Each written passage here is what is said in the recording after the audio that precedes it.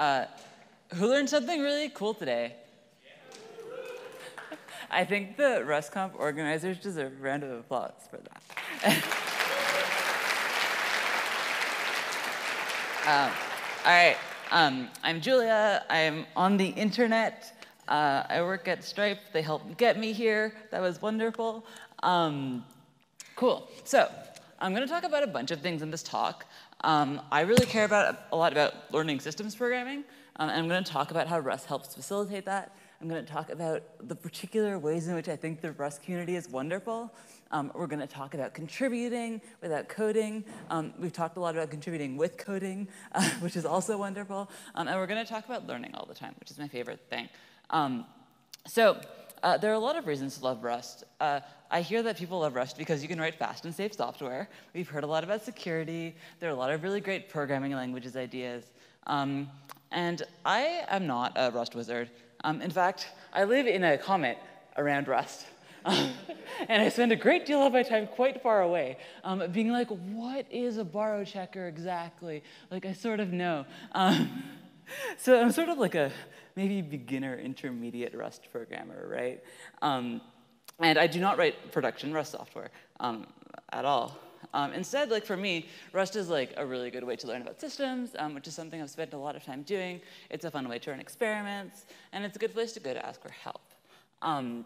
When I got invited to give this talk, which was like the best day ever, I got an email being like, so we like to think of Rust as being empowering for a wide variety of people who might not otherwise consider themselves systems programmers, right? And this is something which is really exciting to me.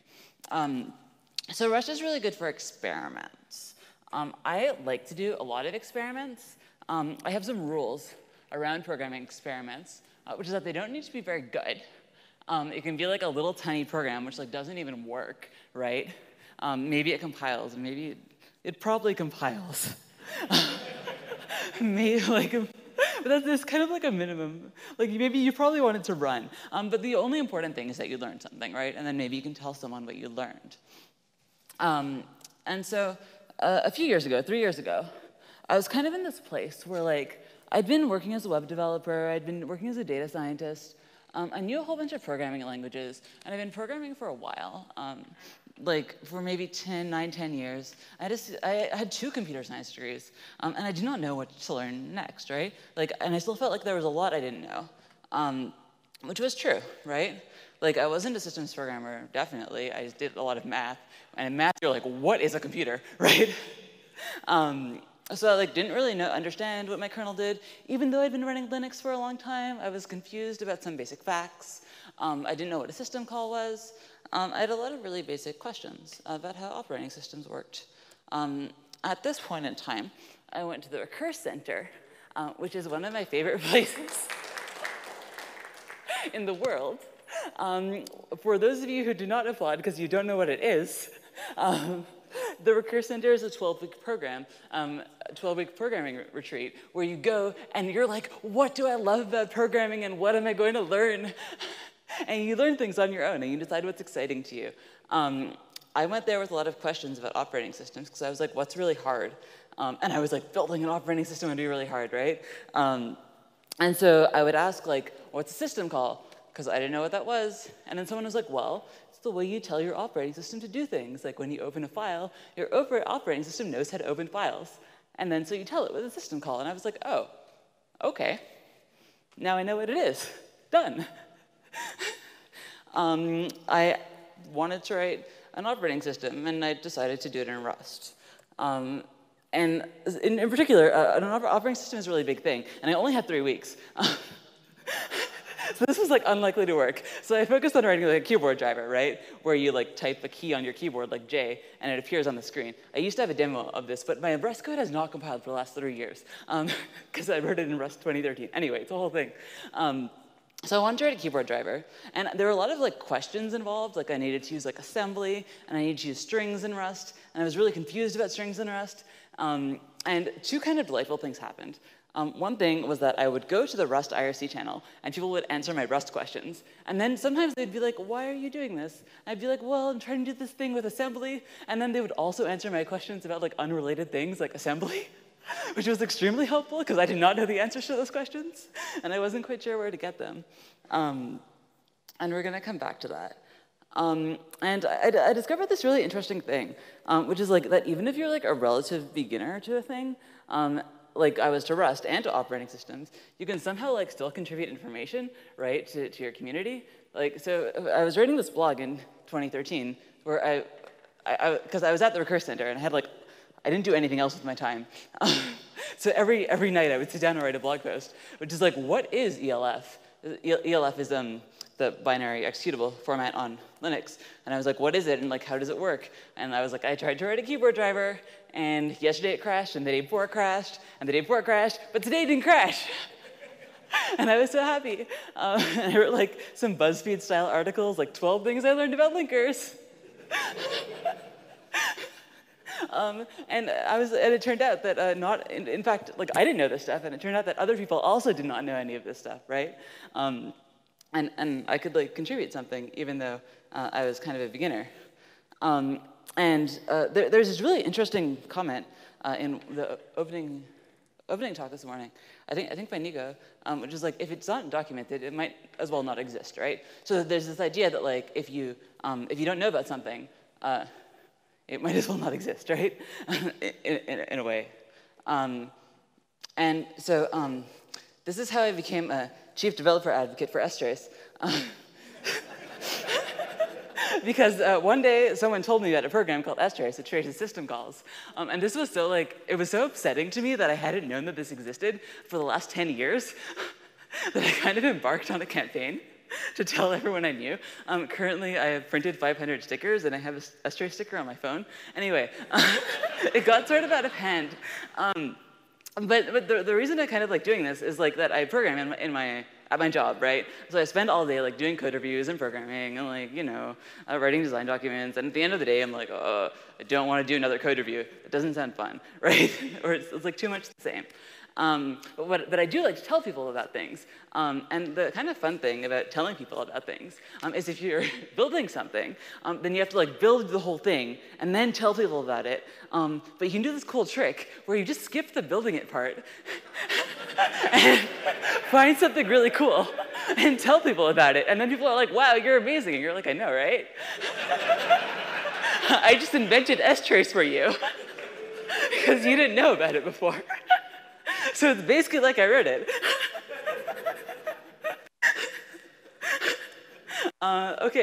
Yeah, so that's it. That's my pitch for telling people about things as a cool hack to become the best programmer in the world. But if you actually want to write programs and like learn systems programming, how do you do that, right? And so I have this coworker who asked me yesterday. He was like, hey, I'm reading this Rust book, and like, I've been learning about syntax, and like, but like, how do I, like, what's like a good systems programming program to write? And I was like, good question, right? Like, you want to learn something, you don't really necessarily mind what you learn, you just want it to be new. So we're going to talk about another experiment, which is one evening at Julia's house. And Julia is like, okay, so like, what's going on with concurrency, right? And so let's make this a little more concrete than like, what's concurrency? And there's this question of like, what are the systems primitives for concurrency, right? Like I have a computer, there are concurrent programs, and they're all kind of using the same stuff. And so I was like, okay, I know there's threads.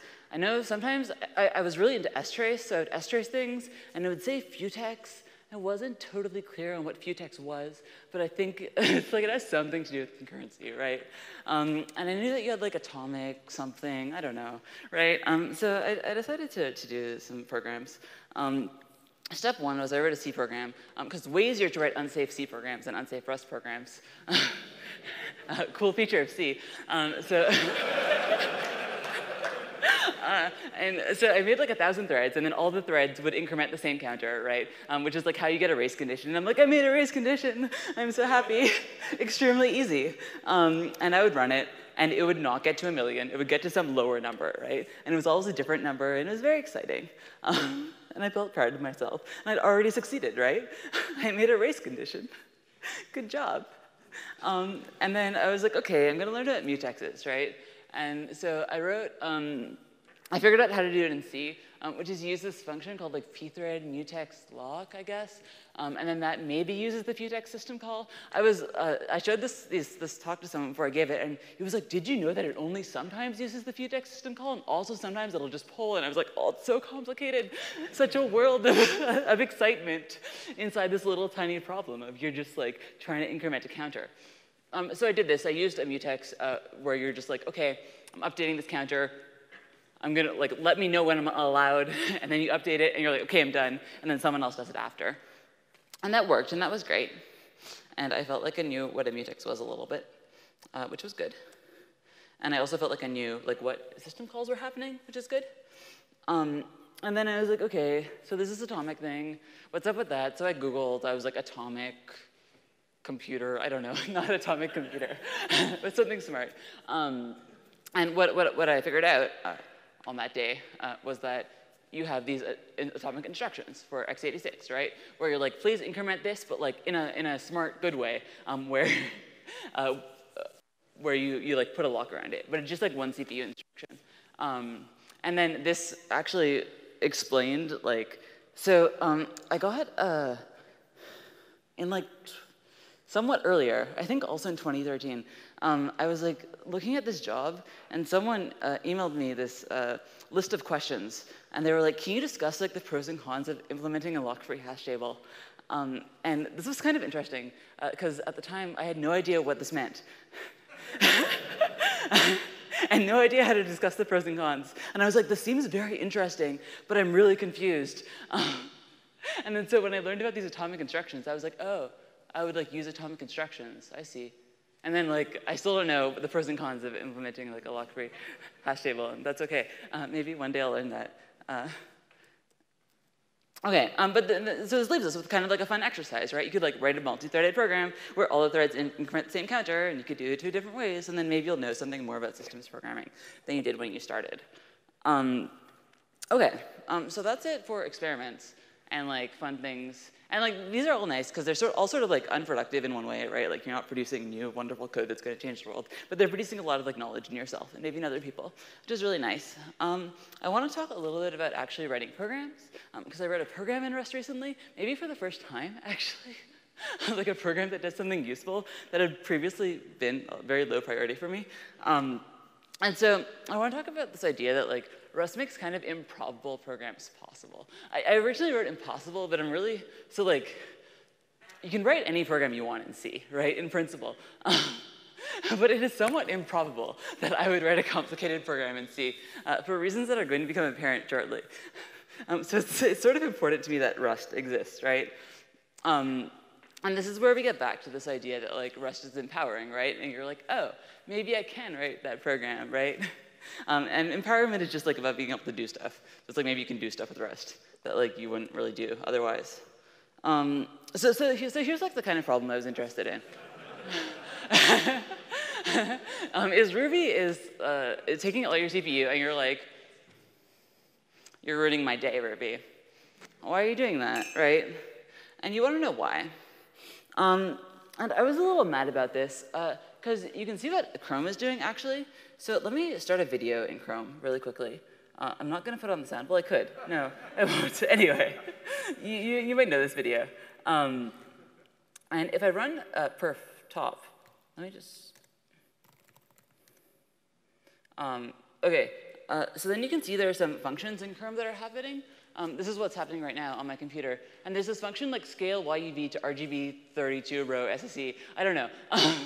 So I don't know what this is, but I do know that it's taking up 3.59% of my CPU right now. And that's like some internal function in Chrome. And it was kind of upsetting to me that I could learn this about Google Chrome in like approximately 3 seconds. You can also see pthread mutex lock down there. It's real. It's a real function. It's happening. 0.53%. So yeah, it was kind of upsetting to me that I could do this with Chrome, but not with Ruby, right? Because like, why not? I was mad. What I wanted to do was write like kind of like a Ruby top thing, right? Which would tell me what Ruby was doing.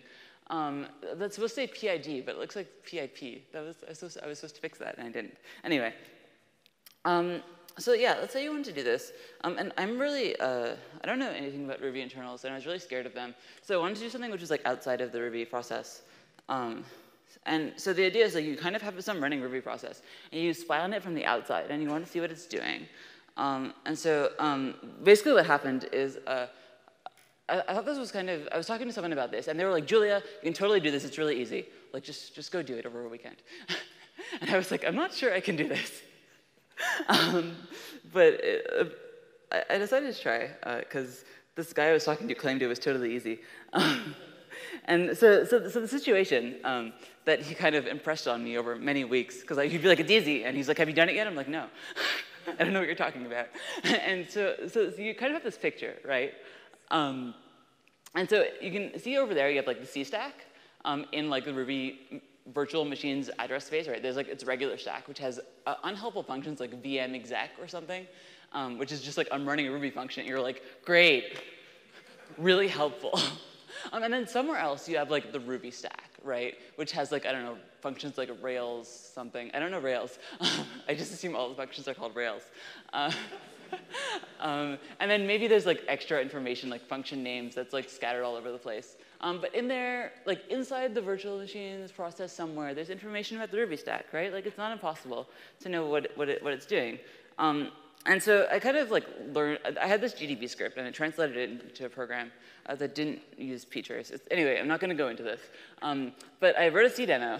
And so I know C sort of. I know how to allocate memory in C.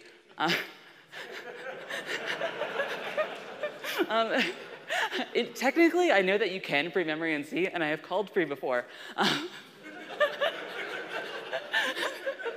But memory management in C is not a skill I have, right? And I wasn't really excited about learning it. So I sort of know Rust, but I'm not like super good at it. So I talked to my partner, and I was like, well, I have the C demo. And he was like, well, like, let's just translate it to Rust. And I was like, yeah, let's just translate it to Rust. So he translated it to Rust and took like a couple hours, right? And this kind of helps with my productivity. I have this highly scientific metric of program workingness. So it kind of went up. And then I switched to Rust, and then I was like, oh, I see, there are hash tables in Rust. I don't need to like write those from scratch, right? Or whatever. I don't know what C programmers do. I just don't know, right? Like, I wouldn't know what to do. I could look it up, right? Like it's not impossible to learn C, but I have not done it. So this is pretty helpful. But then I ran into a second problem, which is like, if you have a process, you have a bunch of memory in your process, right? It's just like 0, 1, 0, 0, right? There's some bytes and stuff. And you might want to know what those bytes mean, right? If you're like spying on the process. And in particular, there might be some struct, right, which has like a pointer, a length. And if you know about compilers, which you, I don't know, then compilers like will throw away a lot of this information, right, about like what the structs in your program are, and they'll do like, I don't know, and they'll just like do a lot of pointer arithmetic. So you won't know if you're looking at this like 0, 1, 0, 0, 1, and you think it's like an RB string T. You won't know like what all those bytes mean, right? So what you want to do is you want to have like the original struct definition. So you can say like, okay, the first 4 bytes are a pointer, the next 4 bytes are a length, and then the next 16 bytes are a weird thing. So I needed to do this, and it turns out there's a debugging format called Dwarf, which has this, which is it's a whole thing. So I started out using this library called libdwarf. And I was like, I don't know what's going on. This API is really difficult to use. It was also slow, and I had to link it, and it was like it was like kind of a mess. And I wrote like 500 lines of like Rust wrappers for libdwarf functions, and I was kind of having a bad day. I think I stopped working on this for like 3 weeks because I didn't know what to do. And I would kind of complain to people, and they'd be like, yeah, that sucks. But like, so one thing that I do when I have problems is I complain about them on Twitter. And someone was like, hey, there's this Rust library called Gimli. And one of the people who works on the library, Nick Fitzgerald, who I got to meet today, was like, hey, yeah, it's like not done, but maybe it'll help you. And like, tell me if I can help. And I was like, oh, sweet, this is way better than libdwarf, which is just like this like software from the 90s or something that like I don't know what to do with. Maybe it's not, I don't know when it's from. Anyway. Gimli had less features but it was easier to read. I could like go look at it. And they had like friendly maintainers, and I would be like, I have a question. They'll be like, I will help explain to you how Dwarf works, which was really nice. And I submitted like a 3-line pull request, which was my like open source contribution for the year. So the key thing here was actually that this let me get my program to work, which is something I could not do before. Like I got it like 90% working with libdwarf, but 90% it means nothing to your computer. So I actually got my program to work. It worked on 3 different computers. And I started to kind of understand how Dwarf worked, which was really nice, right? Because we like understanding systems and systems programming. And I was like, oh, I get it. Like there are these different, so in a program, you have these different ELF sections. So you have code, and you have data. And then Dwarf like put some extra debug sections at the end, which are just like extra train cars, really. And then there's this like, that's like only like step 0 of knowing how it works. You have to also know what's in all those sections and what it all means. And it's a whole, I was talking to someone who worked on GDV, and he was like, "This is a whole saga." But anyway, and then so we did it, and I actually got this to work, which was very exciting. I can show you sort of a demo. So this is my Jekyll, my blog building in a loop, right? And then, oh no, that's not it. 7088? Is that it? Yeah. Yeah. Yeah. So these are like the functions that are running right now. I made like kind of a list of, maybe I need to make this smaller. Oh yeah, okay, cool. Yeah, so it's doing parse. Parse seems to be really important. Sanitized path seems to be important. I don't know. But you can kind of see like a top list of like the functions that are running. And it's all like real. And so I felt kind of happy with myself.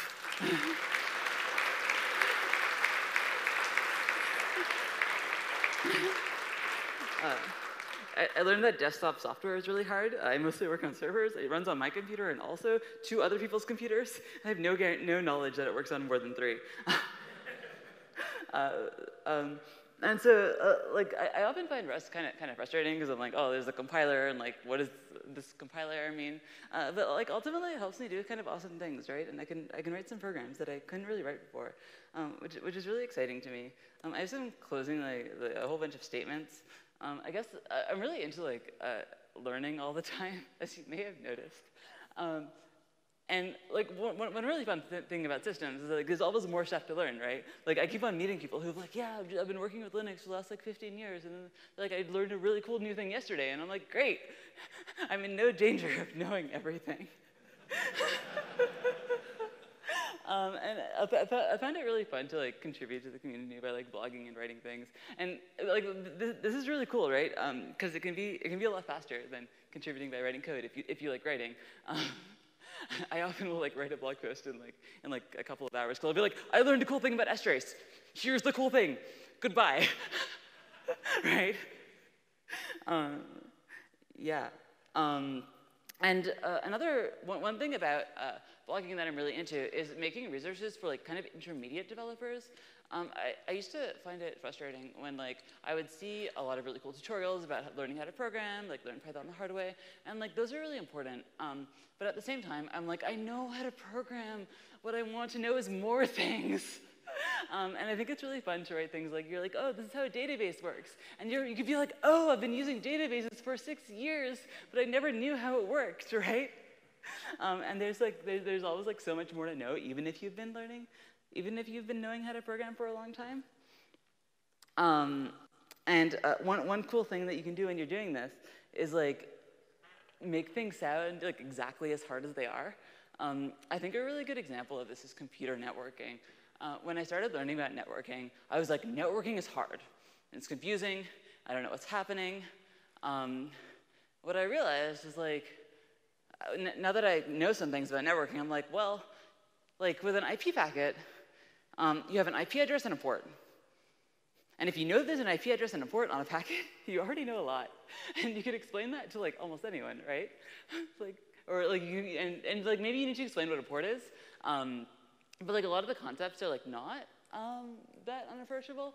And so I wrote this zine called like Linux debugging tools you'll love, which about and it included a bunch of stuff about networking.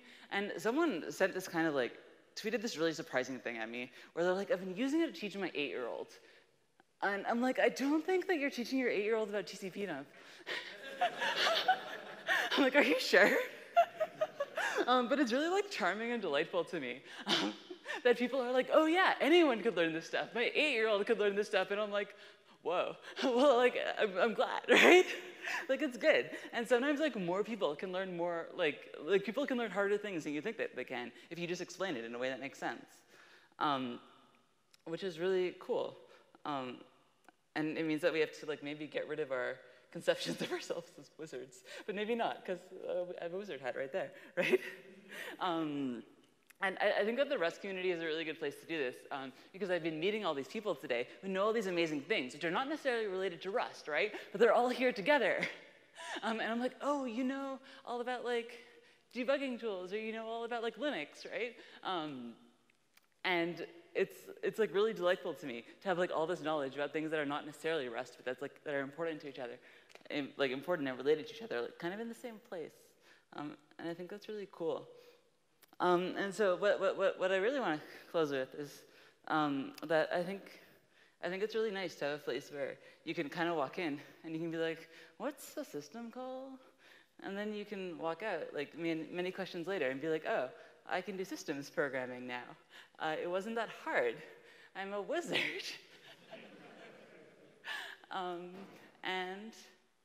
So I'm a fan of the Rust community. Please keep being awesome. That's all.